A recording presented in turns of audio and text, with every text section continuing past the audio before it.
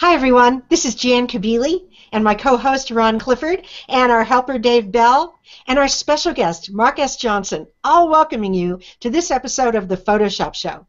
This is the 43rd time that we've been with all of you, and we're really excited tonight to have one of our good friends, Mark Johnson. Mark is a Photoshop expert and such a great teacher, and he is also an artist. And really that's the secret, I think, to being good at Photoshop is having that sense of design and art. And Mark, you certainly have it. So welcome. Thank you. It's great to be here. So Mark, what are you going to show us tonight? Give us a little trailer of what's coming up. Well, if we have time, I'm going to show three techniques. First one is I'm going to show you a killer trick for adding grunginess to any photo. Then I'm going to show you something I call photo tangling, which can be used with any combination of photos to create something that's just beautifully unique. And time permitting, I'm going to show you how to very stylishly combine text with photos. Ooh, I've seen that before. That's very cool. I hope we do have time for that. Neat. Well, we're looking forward to all that from Mark. And before we do, I want to have everybody else say hi. Go on, you guys. Somebody say hi. Hi. Who are you? I'm Dave Bell. It's great to be here again.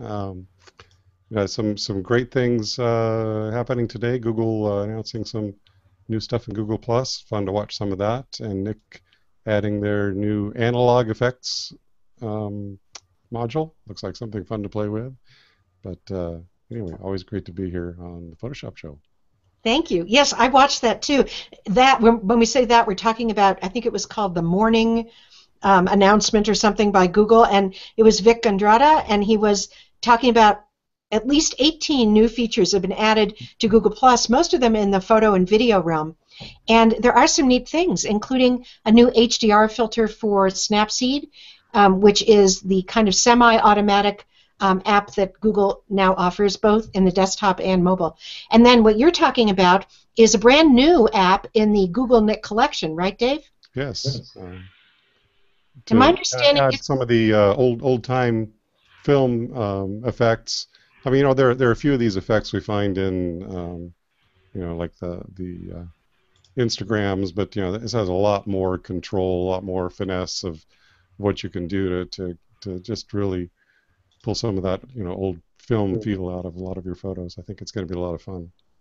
The few examples that Vic showed looked really good there, because first of all the Nik software is great, and it looks like this one, it looks sort of like filters that, as you say, emulate classic film stocks and also emulate different lens lengths. He showed a little bit of a depth of field example so that you could take a photo that wasn't blurry in the background and quickly have that happen. So I'm very looking forward to using those products. Dan, where are those available? Well, the new one, which is called Analog Effects, I believe, is that right, Dave? Yes. That's available as part of the Google Nik collection, which Google is selling for $149 for the entire collection of Nik software, which includes that new one plus Silver Effects Pro, HDR Effects, Color Effects, all my favorite plugins for Lightroom and Photoshop. Yeah, I love them too. And do you know what the upgrade cost is going to be for people who already own the collection? Zero. Zero. That sounds good to me. It will roll out automatically to people over time, but if you want to get it right away, you can go ahead and if whatever you use to download your Nik collection to begin with, you should be able to go in and or at least download the trial again. Some people have done it that way, and it'll include the whole thing and just reinstall right over top of what you have, and you'll have that included as well as included with the whole package. Beautiful, thanks. It sounds great. And then there were also some very interesting video features announced. Have you guys seen how when if you upload photos to Google Plus and they have motion in them, currently Google Plus will just make you some kind of motion, they'll like include all those photos in a kind of a animated GIF. What's it called? An animated GIF, right? GIF. I couldn't think of it. Which, if you like animated GIFs, cool. But now they've extended that concept to a couple of other areas, including video, so that if you upload a video, there's all this stuff that will happen to it automatically, including splicing together different clips, and looks great. It's like movie. It's like movie awesome. They'll automatically and intuitively find not just the movie clips, but stills that may have been shot at the same time and put it together in a complete movie for you. I'm curious to see how well it works, but the kind of technology that they're putting behind this and putting out to the public is just fantastic. It's really amazing. And one feature I think I'm going to really enjoy playing with is it's good for landscape photographers trying to shoot where there are those pesky other people walking around, is the kind of auto erase. If you just set your tripod down and just, particularly say in a city of architecture, you just sit there and take multiple shots, so you have enough shots to cover the whole thing. And rather than, I know you can do this in Photoshop using the median filter, but you should be able to upload those, and it will auto-generate a clean view of what you were shooting. With anything that was moving in any of the pictures, it will erase them. Yeah, that is kind of cool. Well, we'll take a look at some of those maybe in a future show. But for now, we want to get to some Lightroom and Photoshop content. And I actually have something very short to show you tonight that is part of the new features in Lightroom 5.2, which is the latest version of Lightroom that was released, I believe, in mid-September. And this is something that I find really useful. And that is, in addition to the noise reduction sliders, one for smoothing out modeled areas. I have to show you what that means, because it's hard. What's a modeled area? But I get this a lot, particularly in really dark areas of photos, or in if I happen to shoot underexposed, and then I try to open up those dark areas. So here I have, oh wait, I'm trying to share my screen, but I forgot to click on the button. That would be helpful, wouldn't it? All right, here we go. Now, can you see my Lightroom? Yes, we can. So here's a photo where the sky is pretty nicely exposed, but the foreground is too dark. Very typical problem. And one way to handle that in Lightroom would be to just go and grab one of those local adjustment tools, maybe the adjustment brush tool. I've got my exposure ramped up a bit on that tool. Maybe I'll even try to increase the shadow setting a bit. And then I'm just going to run the tool with the auto mask checked over the foreground. Now I see already that's too much increase to exposure, but I just want to get it brightened up down there a little bit, and then we can go back over and play with those settings. Maybe we'll reduce that increase in shadows and bring the exposure down a little bit. So now when you're looking at this photo in this view, let me close that adjustment brush. In this view where it's fit on screen, at least you can see what's in the foreground. But watch what happens when I zoom into one-to-one view, which is where, of course, you should be if you're going to be evaluating for noise or sharpness. So I'm just going to click on the image and then hold my space. Click on the image and just, I thought I was in Photoshop for a moment. And then click and drag down. Now, there's a lot of problems with these dark areas, but the problem I want you to focus on is what you see here in the street. Can you see that they're kind of, it looks like a rainbow almost in the street there? Yes. Maybe if I even zoom in, I'm going to go up and get the 2-to-1 zoom. Oh, there. Now you can see that area better. So I don't know any way to get rid of that, at least until Lightroom 5.2. If I go to the Detail panel in the Develop module, and I go down to the Noise Reduction sliders, normally I would work with just the luminance and the color sliders. That's what we had up till now, with some detail and contrast sliders there, but they didn't really do too much from what I could see. So I'm going to take the luminance slider and turn it all the way off, and the color slider and turn it all the way off, because I want you to really see that's the noise in this photo, because it was so dark, and then I brought back some of the content in the dark areas. Now this was shot at an ISO of 200, so that isn't the problem. It's just that it was dark down there in the exposure. So, what would you do normally? Mark, what would you do at this point? Jan, I don't have a very good feed on you right now, so I'm unfortunately I can't answer that. Sorry. Okay, no worries. I put you on the spot. I'm just trying to get it, so I'm not giving everybody a lecture. Well, what do you guys ever use noise reduction, Dave or Ron? I do. I often do use the Nick plugin, the Define plugin, which does some auto sampling. But I know that Lightroom has some amazing noise reduction as well. Well, that's right. The Nick plugins are good. But even if you don't have them, in the old days, here's what normally I would tell people to do: is you could just leave the luminance and color sliders at their defaults, but because I drag them over to 0 to show you what they do, watch what happens if I take the color slider and I drag it back over to the right. Eventually, the color noise disappears. And I don't have to go too far. maybe just to about the default of 25, and now we do still see noise there, but it's all grayscale noise, which is luminance noise. So the next step would be to go to the luminance slider and drag that over to the right until you start to get rid of that grayscale noise. But the problem is that we still have that rainbow, if you look closely. And that's what I was referring to when I said kind of large areas of mottled color that remain. And so in Lightroom 5.2, they give us yet one more feature to handle this problem. And that is the smoothness slider, it's hard to say, in the noise reduction section of this detail panel in Lightroom's Develop module. And watch now, I'm going to drag that over to the right. And eventually the rainbow is gone. Nice. Yeah, That's pretty that's smooth, interesting. It where the slider is implies to me that it would only be applying to the color. You know, there's like a dividing line in between the two.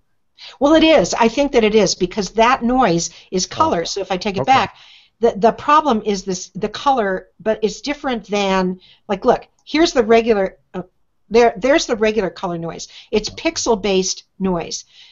So, you know, we've been able to get the color noise out of at the pixel level for a long time, but this is different. This isn't noise at the pixel level. It's more like big areas of color anomaly, I guess I would call it, which now you get rid of from the smoothness slider. And I'm not actually seeing it for some reason. But Jan, is it moire? Is it a moire pattern? It kind of looks like moire, but it's not in a moire pattern, Mark. It's, Good question. it's more like mottled banding. Yeah, smudge, almost smudging.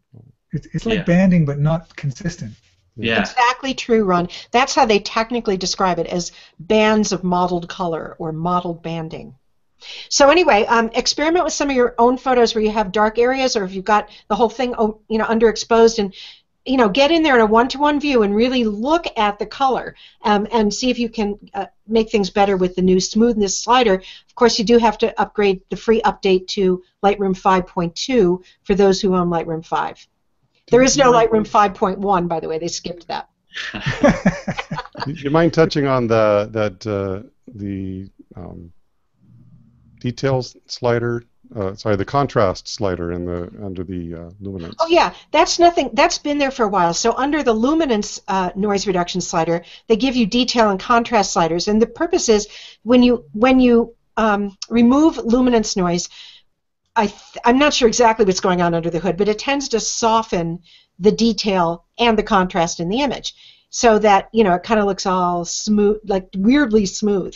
And so if you need to bring back detail, you've got a detail slider under luminance that you can drag to the right to try to bring some detail back, as well as some more contrast. And the same is true under the color noise reduction slider. There's a detail slider there if you're losing detail in the color areas.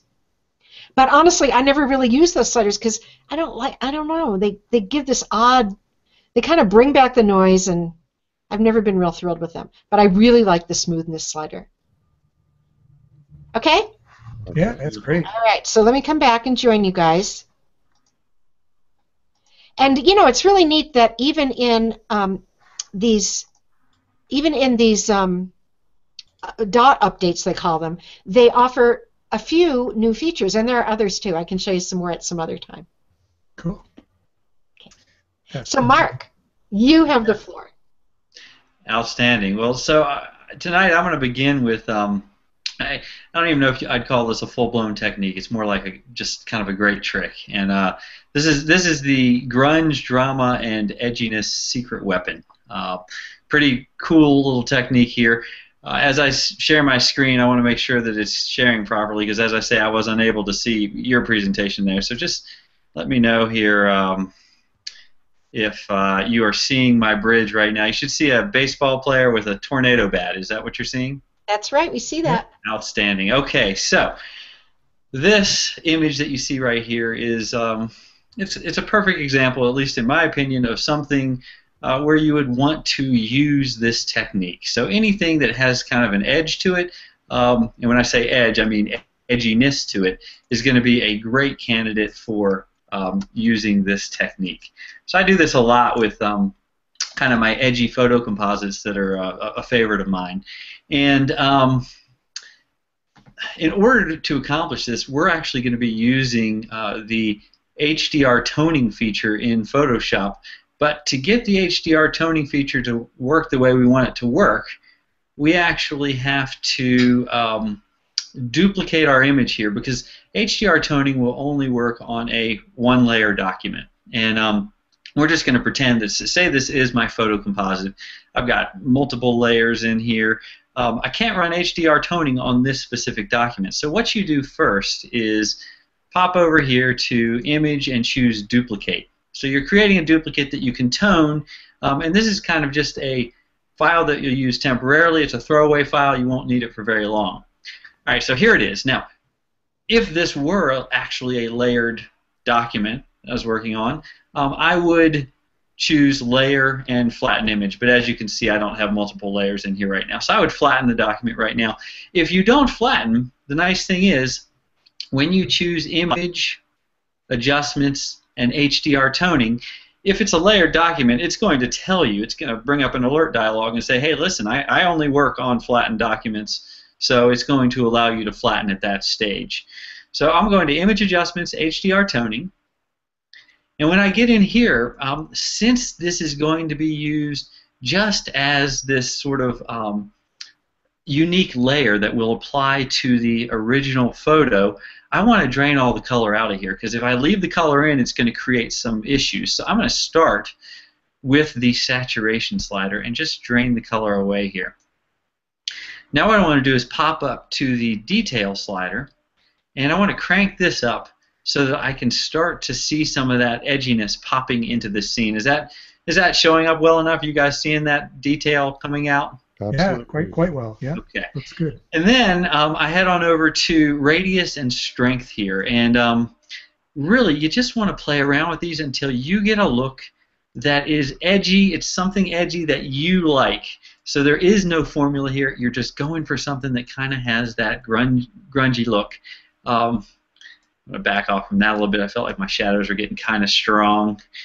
And this overall looks a little bit bright to me in the highlight regions. So I'm going to go down to the highlight slider right here and back off those highlights a little bit. Try to rope those in. There we go.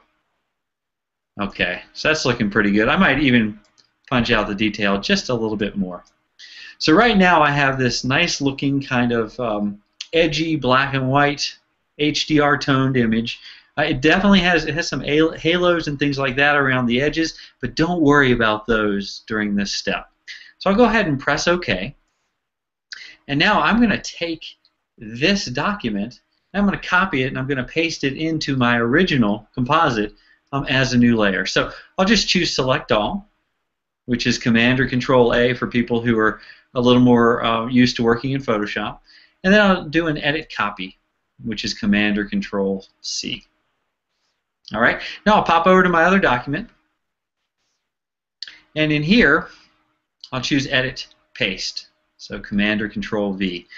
All right. So there it is. I've got my toned HDR layer here sitting on top of the original image. Now this would work even if this were a layered document. I would just want to make sure that I paste this at the top of the stack.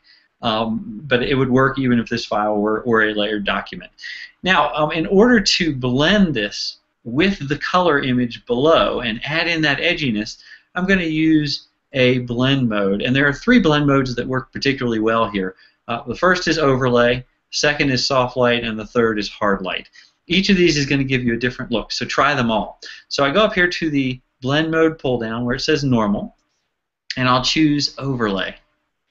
All right, and let me just turn the visibility on and off for this layer so you can see that's Overlay. Overlay is a bit strong for me.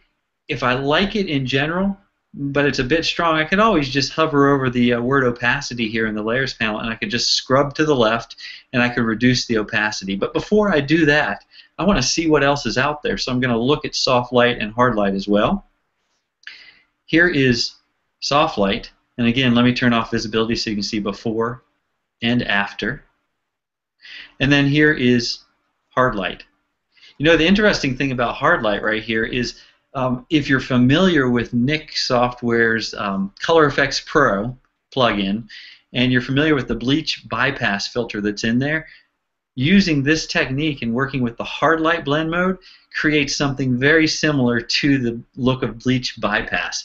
Again, that's a bit too strong for me personally, so I could hover over the opacity slider right here and scrub to the left if I wanted, and back down the effect till it's right where I want it. And I kind of like that look right there. Now, as I look at that, I say, well, that's powerful. And let me actually zoom this up so you can see it a little better. So here's before the edginess, and here's after. As I look at that, I might say, well, gee, I want this effect to apply to the baseball player and the bat and the tornado, but maybe not quite as much to the field of blowing grass or the storm clouds behind the baseball player. So if that's the case, I'm going to use Photoshop's most wonderful feature, which is a layer mask. All right, so come over here to this grungy layer that we have, and I'm going to click on the front-loading washing machine right down here and add a layer mask. Now, anywhere where I want to remove this effect, I can paint with 100% black, but I don't think I want to remove it. I think I just want to sort of get out a piece of sandpaper and just sort of you know, reduce the impact of it. So that means I'm going to use the brush tool here. Black is my foreground color. I've got the soft edge brush activated right here, and instead of painting with 100% opacity, which is going to completely remove the effect, I want to go with something less than that, maybe 50%. So I'll just tap the 5 key, and that'll set my opacity for the brush to 50%. You can make the brush bigger by tapping on the right bracket. So I've tapped on the right bracket to make the brush bigger, and now when I paint over these areas outside of the baseball player, I can remove the effect, but just partially. So by painting with 50%, it's going away to a degree, but only partially. So really, well, that's not a good way of seeing it. I was going to try and show you this. It's right now, it's being applied fully in here and just partially out here. If I had this opacity up all the way, you'd really see that. So there you can see how it's actually being applied to what is below it. So the net effect is we've gone from something that looked like this. You know, it's a striking scene, but it needs a little bit of edge to something that looks more like this, which I think looks a lot closer to what you would see with Nick's bleach bypass filter. So are you guys still there? We are. Well, we sure are. Yeah, that's a great technique. Not overly complicated, but very powerful. Yeah, I find that I use it actually quite a bit. It's quick and dirty, and it gets the job done. And the nice thing is you can get different looks here by playing around with overlay, soft light, and hard light. You're gonna get different looks with each of them. Like right now with soft light at about 50% opacity, I'm getting really. It's almost like it's not the same as clarity, but it's almost like a little bit of a clarity boost when I do what that. it looks like? It looks to me like the high pass sharpening. Yeah. So the high pass sharpening has that nice wide radius on it, and so yeah, that's a good way of looking at it.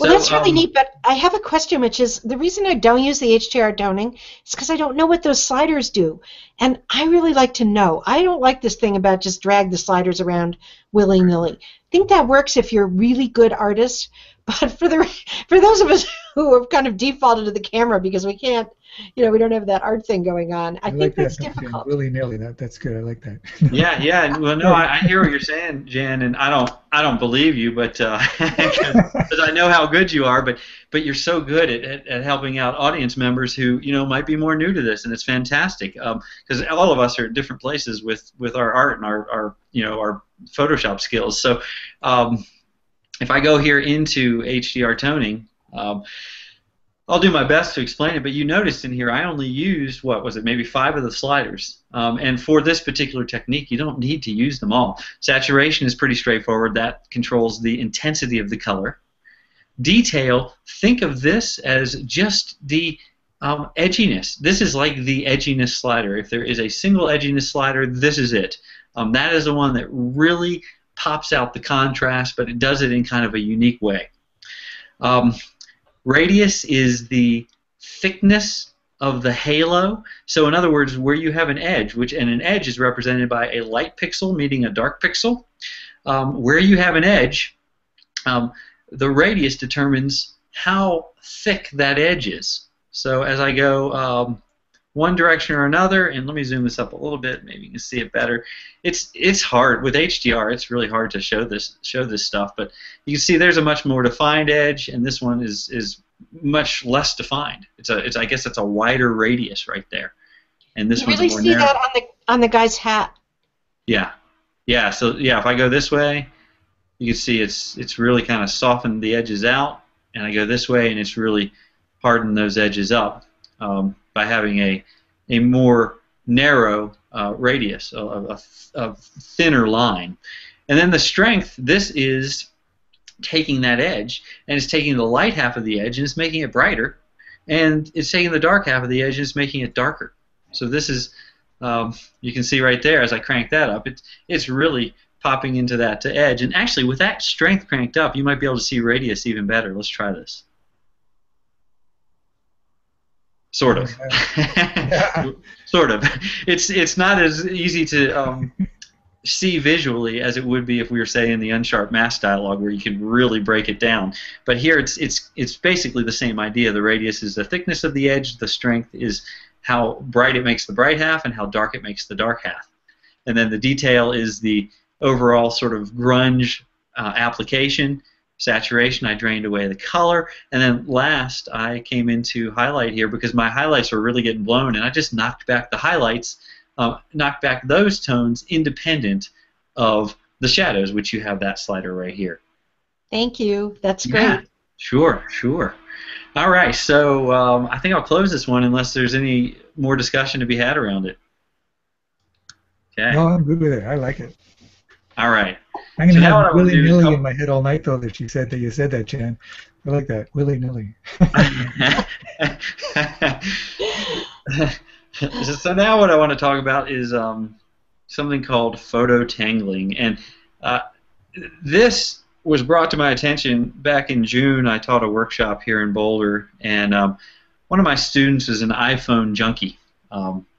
Maybe she's watching tonight. So Irene, if you're watching, she absolutely loves the iPhone, and she's got all the apps, all the great apps for it. And one of them, she indicated it's called Photo Tangler. I don't know if that's actually the name of it, but that's what she was calling it, and so that's what popped into my head, this Photo Tangler app. And what it was doing is, and I'm actually wondering, I'm going to see if I can show you a few quick examples of this, because I happen to have a few of Irene's images right here where she has tangled stuff. So It I'm sounds just to me, though, going to Mark, pop through just a few of her images here. This is totally spontaneous. I forgot I had these sitting in front of me. But she's taken various photos, and it's a brand of compositing, but it's a brand of very soft-edged compositing. So you're blending these images together into this beautiful work of art. And along with it, you're seeing a little bit of, let's see if I can find that, a little bit of texture being introduced into the scene. So it's like you have this soft edge blending between the images, you have a texture overlay, and in some cases, like this one, it almost looks like there is, there's some sort of toning. I guess you could call that vignette toning happening here at the edges of the photo. And so when I saw this, I was like, wow, that is just beautiful stuff. Surely we can do this in Photoshop. So I came up with, again, a fairly straightforward technique for being able to accomplish something like this using Photoshop's tools instead of what you have with an iPhone app. So we're going to take this image and we're going to tangle it with this image here, and then we're going to overlay with this texture that you see right here. So since I know I want to tangle this image and this image right here in Bridge, and you could do this very same thing in Lightroom, you want to select both the images or all of the images that you're going to work with. So I might, when it comes to choosing images, I might consider choosing images that are in a theme. For instance, here the theme is flowers, and it happens to be kind of pastel flowers, and actually flowers that have nice complementary colors. work nicely. So you could think about a theme, or you could think about opposites, or you could just simply work with colors that complement each other, or perhaps shapes, shapes and lines that somehow kind of lead into each other. So there's different ways of thinking about what images you might select. But in this case, I'm using flowers as the theme, and I'm going with colors that I think harmonize nicely, and I like the way the kind of the lines of both of these flower images flow in a vertical orientation. So that's why I selected these. Did I know this would work before I tried it? Absolutely not. In fact, I rarely ever know if something is going to work. I have a sense about it because I've worked on a lot of images.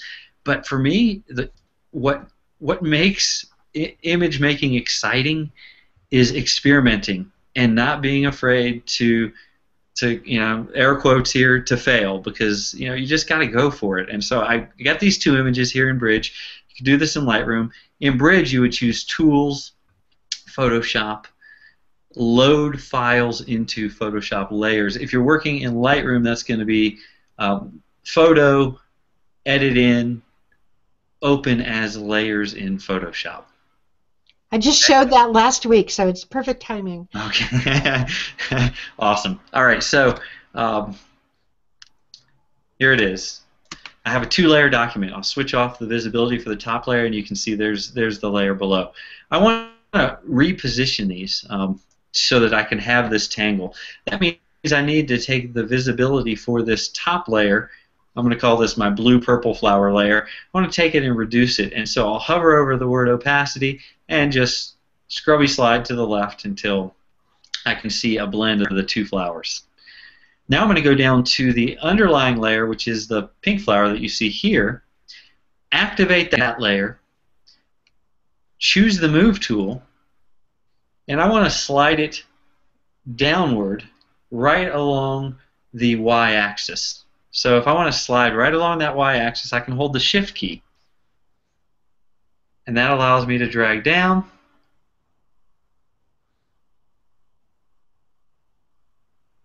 and I'll go to maybe there. Again, I can move this after the fact, so this is all kind of an organic process of experimentation. So I dropped it down. Now I'm going to go back to the blue-purple flower layer, activate that, and crank the opacity back up to 100 just by scrubby sliding right over the top. So I want to blend these two together, and to simulate what's going on with that app, it needs to be a very smooth, gradual transition. That means I am going to run a gradient through a mask. So I need to add a mask to this top layer, and I can add that mask by clicking on the front loader right down here. Then I can go to the gradient tool that we have right here. And when you're doing this, it's fun to experiment using both the default linear gradient and this radial gradient right here. So I would definitely encourage you to try the linear and the radial and see what happens. Now, in terms of creating the blend, the best way to do this is to come over to the gradient picker. So I'm clicking on this inverted triangle, and I'm going to choose this foreground to transparent option. All right? And it just so happens that my foreground is currently black, which is perfect because that's the color that, when applied to a mask, hides the layer. So I'm going to run a black to transparent through here, and I want to hold the Shift key because, again, I want to slide right along that y-axis, so vertically. So I hold Shift, slide through here. You could see the distance that I traveled. Let me undo that with Command or Control Z, and I'm going to show you what happens if I travel a longer versus a shorter distance. So if I hold Shift and travel this whole distance, that creates a very gradual transition between those two layers.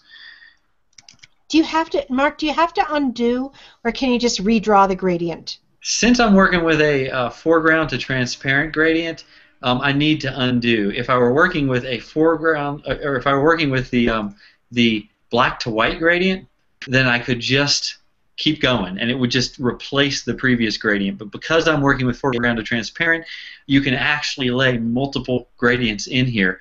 And so if you want to get rid of one, you want to undo it immediately. That's really useful information, particularly the idea that you can have multiple gradients on that same mask if you use the dark to transparent. Yeah, in fact, if you see the foreground, see, I'll just come in from 2 gradients right there and just show you. You can see, and here's the mask. Neat. Ah, So, all right. Learn something new every day. Okay, so I've got the I've got this. I was going to show you. I did a long gradual one a moment ago. Now I'm going to do a short one. So I'll hold Shift and just pull a short distance. So that creates a much harder edge for traditional photographers who've worked with filters in the field. You might think of this one as a hard-edged graduated neutral density filter, whereas this one right here would be a soft edge graduated neutral density filter. But anyway, you have all this control, and that's using the linear. Again, when you're on your own time, try the radial too, because it's neat. That creates more of a circular gradient, and it does some nice things with blending images. So I kind of like the way this is coming together, but I want to go in and have a little bit more precision over the blend here. For instance, this spot right down here.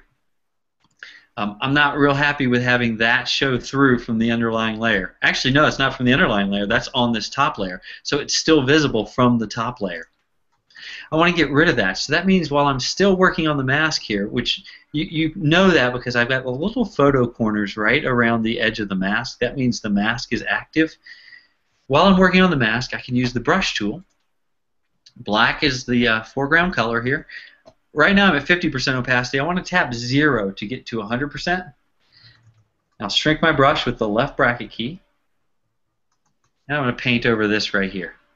So I want to eliminate that. I might also come up into here and let's just see. I'm painting with 100% just so I can see what I'm doing, and then I'm going to Command or Control Z that.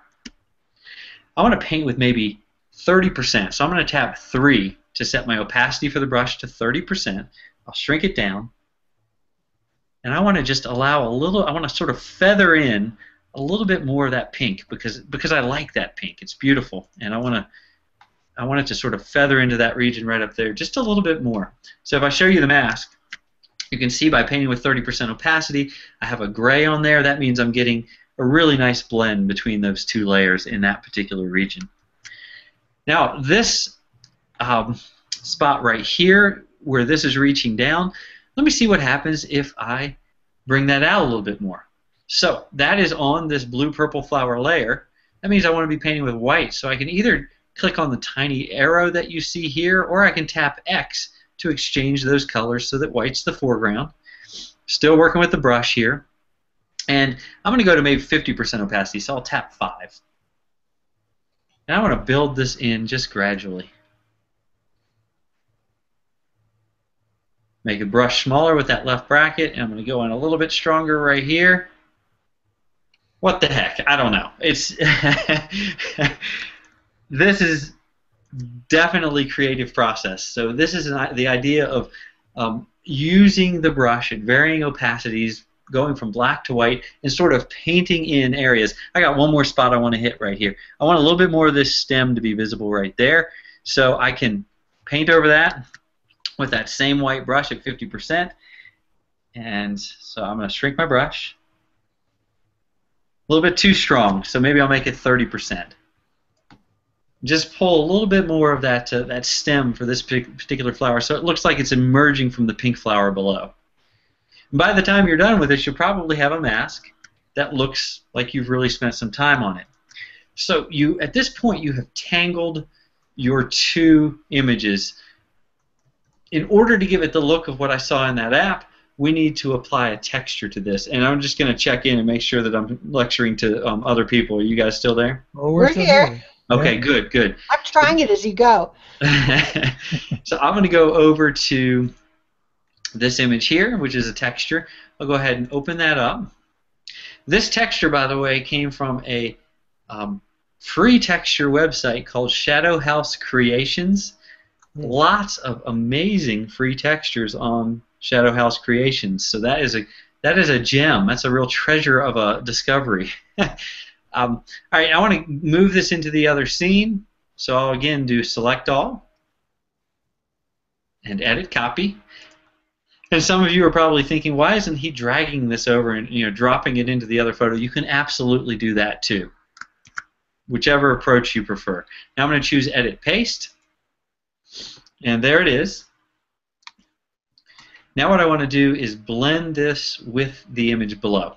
And the nicest way to blend is just what we did when we were working with that grunge, drama, and edginess secret weapon. We used blend modes. So we're going to use blend modes right here. But this time, instead of looking only at soft light, overlay, and hard light, I want to cycle through all the options. And if you want to cycle through the blend mode options, you want to activate the Move tool, which is not intuitive at all, but that's what you do. You activate the Move tool. And then hold the Shift key and tap plus. And as you do this, it's going to change the blend mode here, and it's going to blend the photo in different ways with what's below. And I'm just going to continue cycling through here until I see something that I like.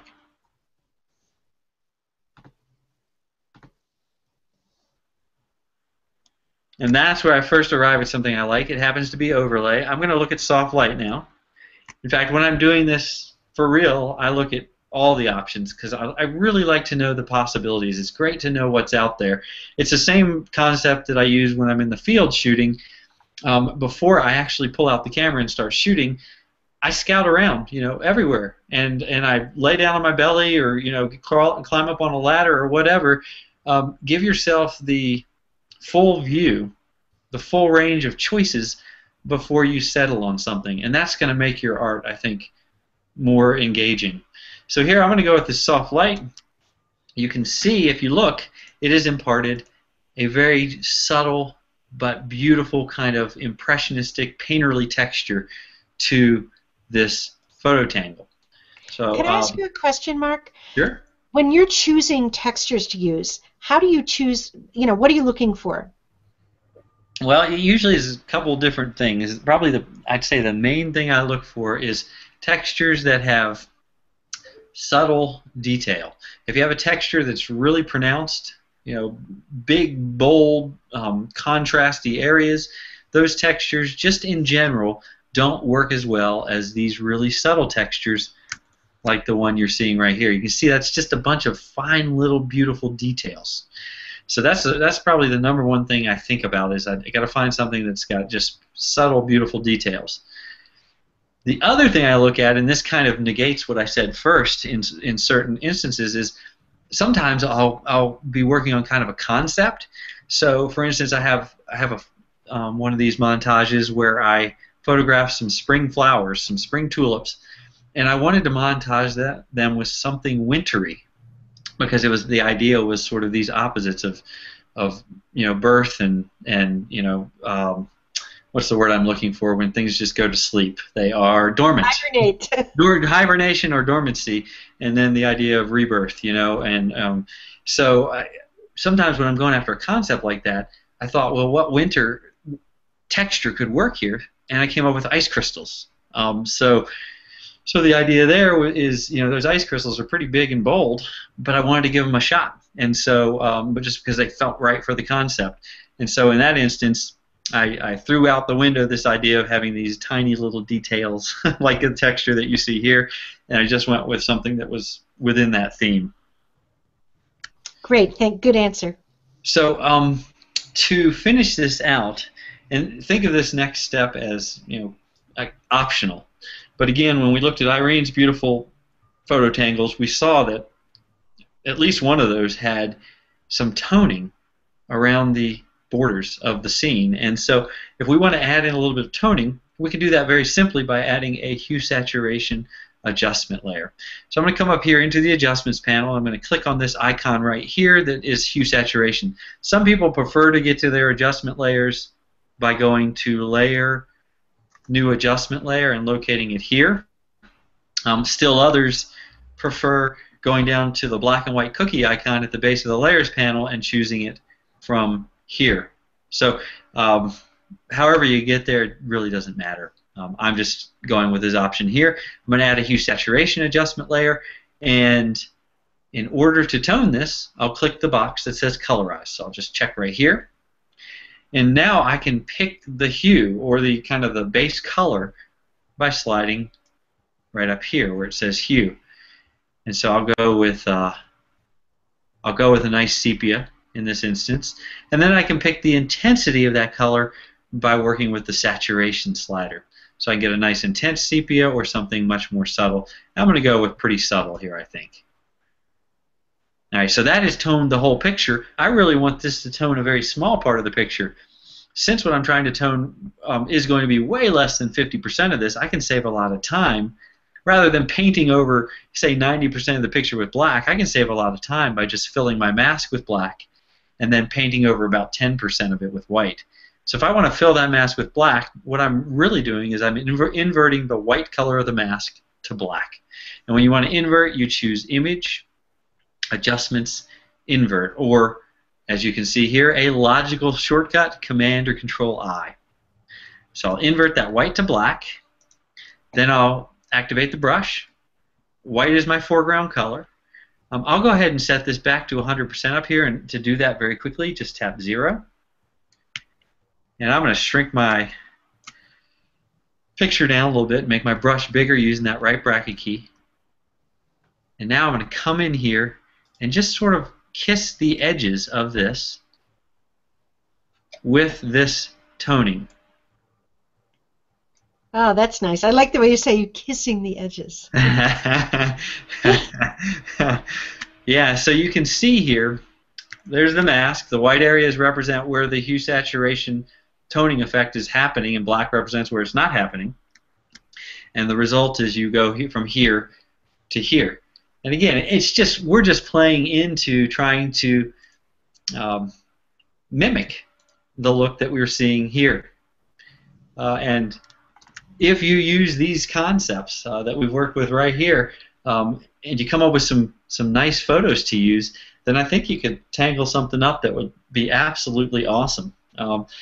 This is something I haven't had a lot of spare time lately, but when I get some more spare time, I'm gonna start tangling a lot more images. It's beautiful. Really gorgeous. But you know, the thing is, like if I do that, it's never going to look the way it is when you do. There's something, you have a sense, Mark, you know, that just makes it really special. Well, that's nice of you to say, Jan, but I think that you just have a little voice in you that is telling you you can't do this. I honestly believe that if you can eliminate that voice from your head the same way I'm trying to eliminate a lot of voices from my own head that hold me back, I guarantee you got it in you. I know you do. I know you do, and everybody who's watching has it in them. It's tricky because we've all got stuff that blocks us, but you know, it's fearless experimentation. I just encourage that in everybody. No, good idea. Well, I know you started out as a straight photographer, right? Yeah, I did. I used to use a medium format camera. I would set it on a tripod for every shot, and I shot big, grand scale scenics that were tack sharp from front to back. And that was the first few years of my photographic experience, and it was perfect for me at that time. It was lovely. And since then, I've evolved through dozens of other experimental phases, and every time I allow myself to actually branch out a little bit and you know, experiment, I grow, you know, richer, I think, as an artist and richer as a person. So well, yeah, and what it says to me is that you don't have to just say, this is all I can do. I hear what you're saying to me. And do you mind if I tell a little secret about what you were doing back then? Is that, do you not want people to know that? Oh, you can, whatever. I'm fair game. I'm wide open. Yeah. So I was going to say that where I met Mark, my gosh, it must have been in the 90s or something. I think it was. Mid-90s, yeah. You can say what it was. Where were you working? What were you doing? Well, yeah, I was working at Photocraft Labs. I had just released myself from being a television editor. That was my former career, and I was burning out pretty fast. And I knew I loved photography. In fact, I had this intense passion for it, and I wanted to get into the photographic industry. And when I moved out here to Boulder in '96, I left behind the television editing, and I took a job and a major pay cut, and I went to work at Photocraft Labs right here in Boulder. And it was a neat experience because I got to see the behind the scenes working of everything in the lab, but I also made contact with hundreds of completely interesting people and very inspiring photographers. And so it opened my eyes to a whole lot of possibilities that I had never even imagined. And I started teaching on the side because I knew Photoshop really well from working in the broadcast industry, and just started teaching on the side to people who wanted to know more about Photoshop, because it was just kind of coming on the scene at that point in time for still photographers. They really weren't using it that much, and so there was a big audience, a lot of people who wanted to learn it, and started teaching on the side and started getting so much work doing that I eventually left Photocraft and started teaching full time. Yeah, I don't know if people know Photograph was a kind of a high-end pro photographer film lab, right? Like you brought in your film and you waited how many days and then you got the pictures back. We had a nice 24-hour turn, so we. Oh yeah, we had to pay extra, I'm sure. But the thing is, though, Mark, you were like God to me in those days because you were the one who was in charge of my photos, and I was like, oh my God, please tell me how to get them good, and what do I have to say to make sure that they develop them the way I want. And now we have all that control ourselves, and it's a different world, isn't it? It really is. The photographic world, since starting there at Photocraft, I think in '96 or whenever that was, photographic world has been turned on end. It is so radically different in every conceivable way. It's both exciting because we have so much potential and so many new opportunities, and it's also terrifying because it's so hard to keep up with. I know, but Ron, you were in the film world too, weren't you? Yeah, I sure was. Yeah. So there's a really advantage to having done that sort of photography, don't you think? Well, there's an incredible advantage to it. I think a lot of photographers today coming up in the digital world are really missing out on really grasping the fundamental way that photography works. They jump into it and everything just works for them. So having a handle on the way the film recorded and now digital records, they're not really all that different. One used little silver halide crystals and another uses pixels, but they're very similar, and learning how that worked was, I think, really advantageous to me. And I think nowadays you can learn so much more quickly because you have the immediate feedback of the image on the LCD, and even more importantly, you have the histogram right in front of you, and so you can very quickly start to understand how I shot this scene. Those highlights over there are blowing out. I've got a spike on the right side of the histogram. Clearly I have captured a scene that looks beautiful to my eye, but it's beyond the dynamic range of what you can actually capture with a single image. So that's where you'd either step in with exposure compensation, or you would bracket your exposure so that you could bring it together with HDR. Yeah, I was going to say that's extremely helpful for people that are doing more event-style photography, who are doing photography on the fly, where they can see that they're getting their image quickly. Whereas typically you said you did, was it grand landscapes or grand vistas and got them tack sharp, where you could spend time with your light meter and make sure the different zones were there.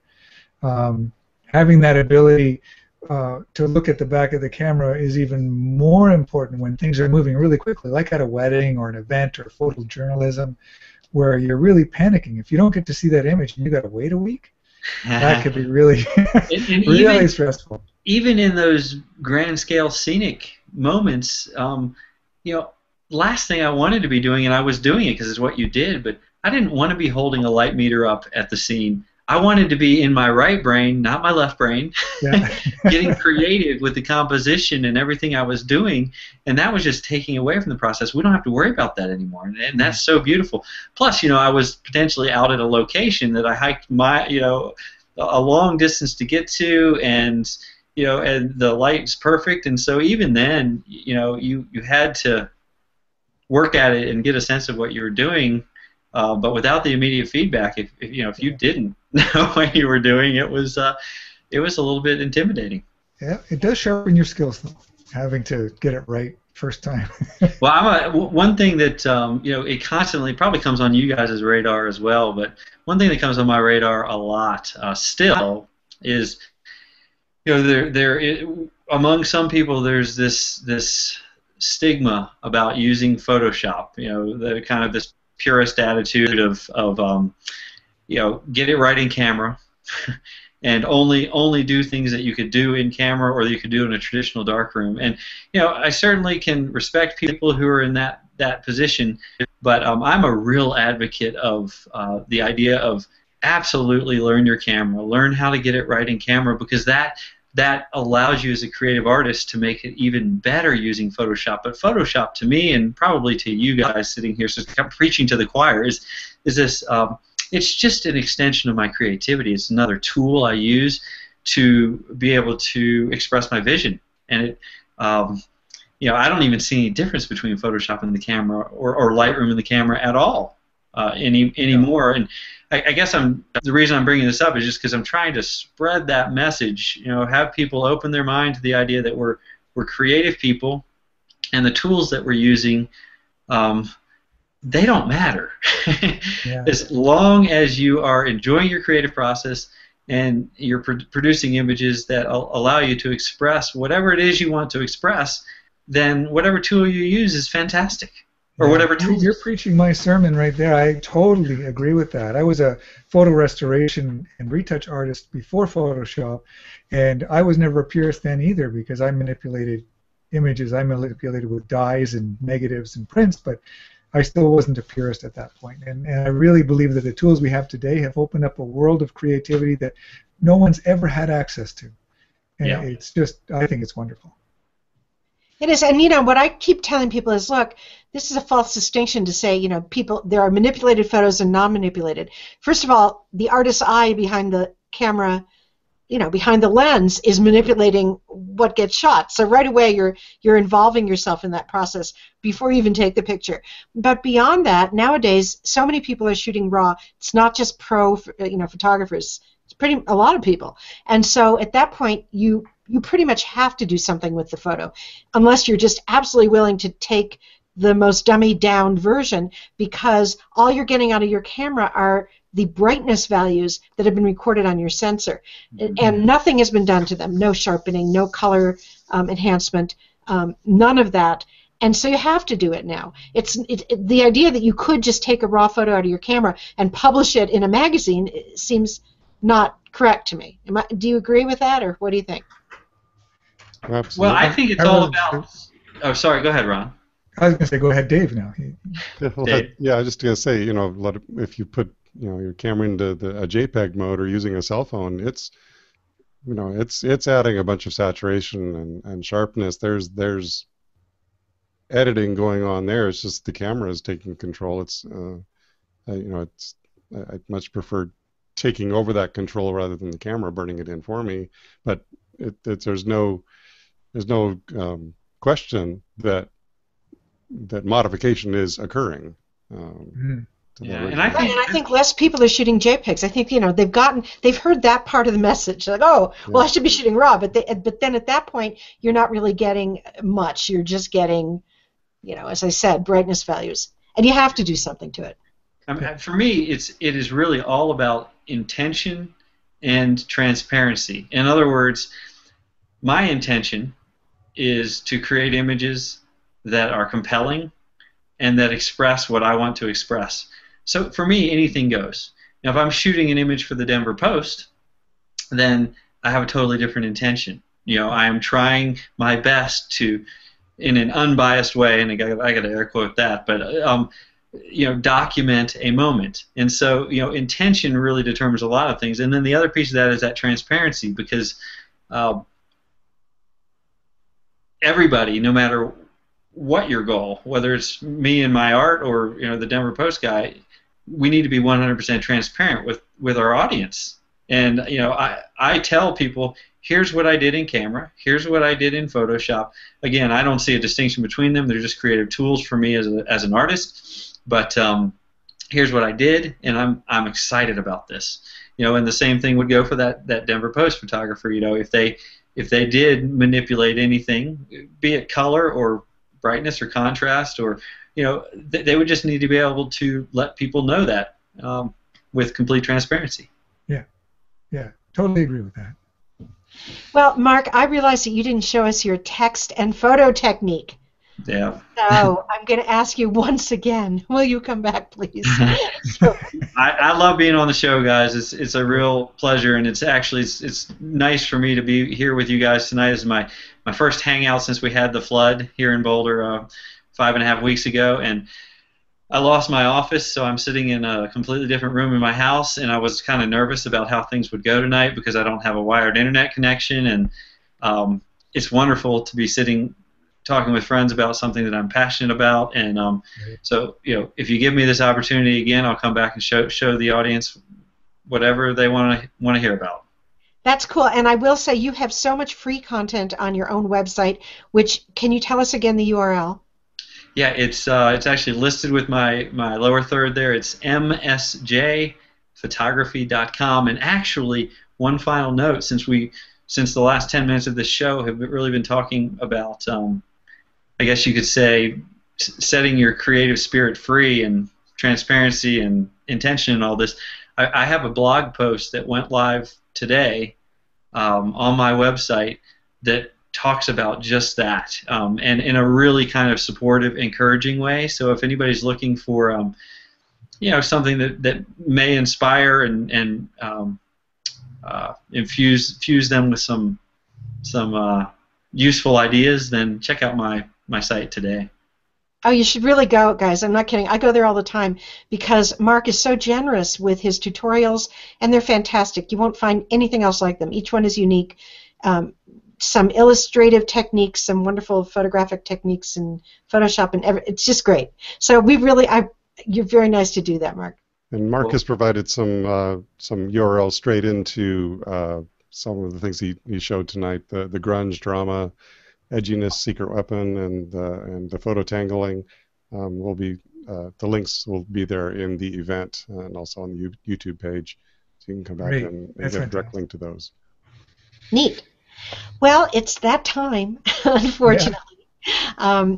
We really appreciate it. It was wonderful to talk with you again, Mark. And I'm so glad to see Ron and Dave again. Hi, guys. Bye, guys. Yeah, Hi, bye. And so, Mark, I just hope you'll keep producing wonderful art and continue to teach as many people as you can, because you really have the gift for it. Well, thanks a lot, guys. Thanks for giving me the opportunity to get in front of your audience tonight. All right, then. Bye, everyone. See you guys. See you later.